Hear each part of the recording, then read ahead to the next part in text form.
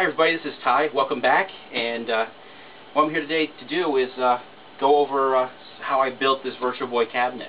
I never expected over 50,000 views on the last video that I posted, and in the process I got a lot of people asking me how I built certain things on this. This video I'm going to show how I built on the back of the cabinet, right here, the serial number plate and the dedication plate. These two are really simple to make once you have the right equipment. And I'm going to show you how to do that in just a second.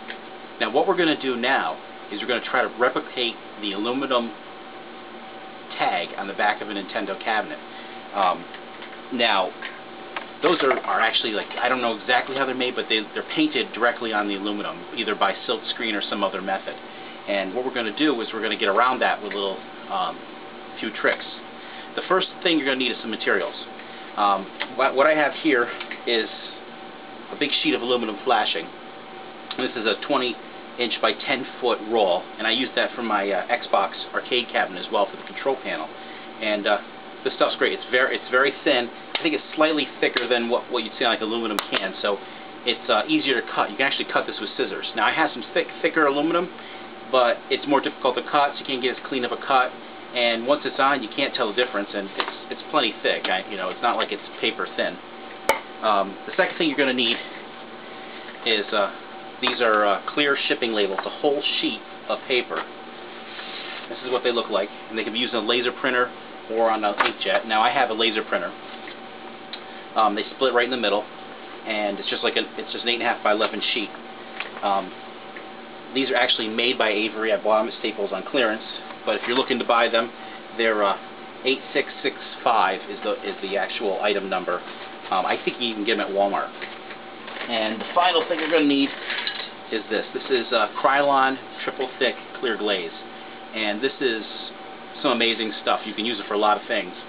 And what this does is we'll put a nice thick gloss finish on top, and it'll protect the print on top. Okay, what you're looking at here is my computer, and I have a GIMP open. This is in Linux, and I've drawn up how I want the serial number plate to look. And what you're looking at here, I use the Pretendo font here for the logo text, and it's pretty basic. Just draw what you want to have on your plate, and I'll actually put this on my website too if you want to have this actual image. Now right here you're seeing the serial number is set for 0001, and let's change this one to a 2. So now, as if we were making the second one. Alright, so we want to print this off. So I'm going to load in the actual paper, and I'm going to now select the print.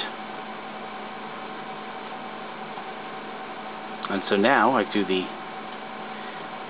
want to take the image here. I'm just going to slide it to about there on the page. Now I have it set for 100%. Now I created this image at 600 DPI. If you make it too high of a DPI, while your printer may be able to handle it, your computer might have a hard time dealing with such a large image. But here's the actual settings here. Again, I'm going to provide this image for anybody who wants it. It's a GIMP XCF file. And so we just, all we got to do now is just click the print, and this will print out in this area here. Now what I'm going to do is I'm going to take, here's the Gunpei image as well, and I'm going to print this one out as well, but when I go to print it, I'm on the wrong menu, File, Print, and I'm going to take it and I'm going to print it down here, so I can get 2 prints out of the one sheet, and I'll still have half left. So now it's time to print.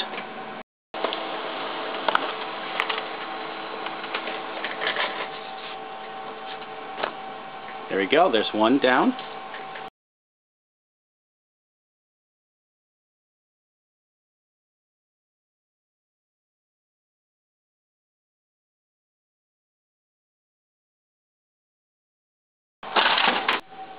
Well, I made a little boo-boo here. I thought I was recording, and I put these labels on without actually recording anything. But fortunately, I have the one label that I messed up with didn't have an outline on it. So I'll show you how you do this. So you just peel the label, you get it started here, like this. And then once you've got it, you want to, I have it quite right there. Square, I want it to be square. It doesn't really matter 100%, but now I've got it on here, I want to slowly rub this label on as to not get any air bubbles.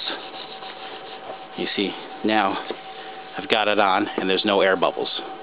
And that's why I did the same thing with these two here, but I didn't record it. But now we've got it here. And you'll notice there's like a matte finish to this. So this is where the triple thick will come in. And we're going to paint these up.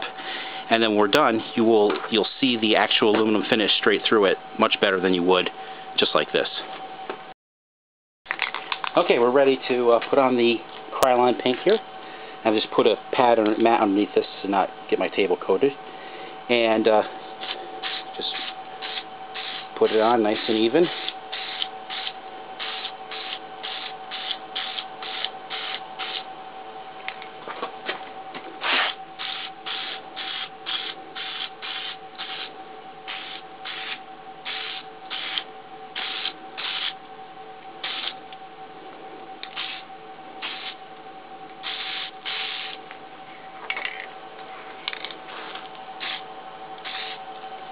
Now you're looking at this, you're seeing, oh, it's all cloudy and milky right now. But this will dry clear, and I'll probably put another coat on first, though. But I gotta let this dry. Okay, so the clear coat now is dried, and all we have to do now is to just cut these out. And what we do is just use a regular pair of scissors and cut just on the inside.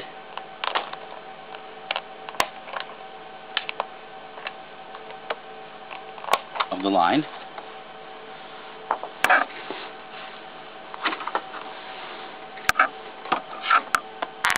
It'll be a little easier if I just cut it out first. There we go. I think these scissors give me a rough cut.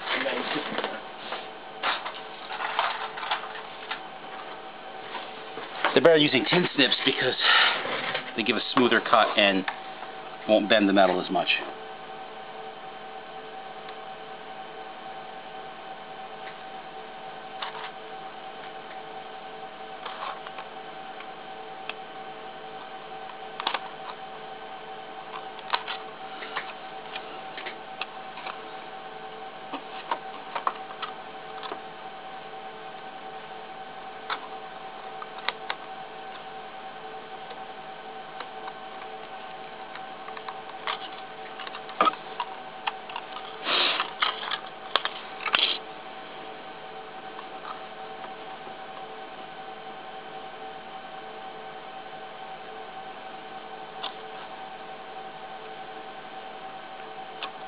I'm just cutting this a little on the fast side so that this video is shorter, but actually would take a little more time when I'm cutting a real one of these. I'm just giving you a rough cut of this, so there you go. This is a little bit rushed for the video, so I got a little bit, probably a little more clear coat than I'd like to have on there, but as you can see, the aluminum shows through.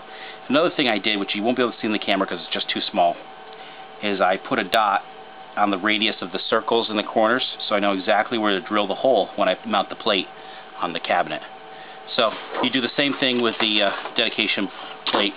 I don't want to make a video that's not necessarily long, but there you go. There's your serial number plate right there. Thank you for watching, everybody.